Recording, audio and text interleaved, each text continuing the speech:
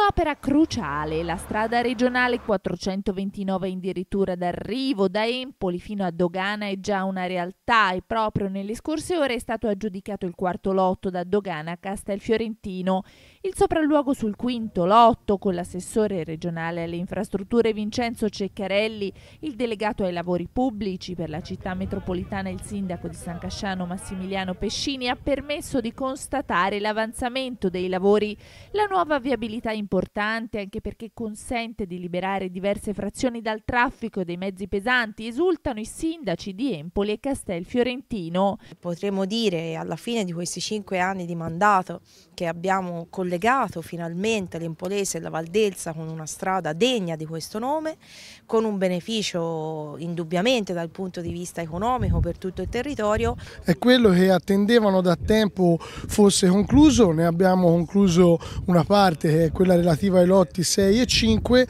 ma è quella che ricollega finalmente il comune di Castelfiorentino con una via di comunicazione di livello superiore al resto del territorio. La città metropolitana, anche dopo il commissariamento, ha continuato a fornire tutto il supporto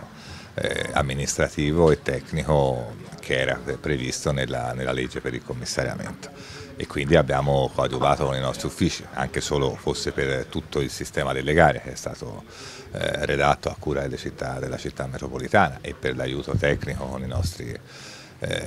funzionari al commissario si vede quanto lavoro abbiamo fatto.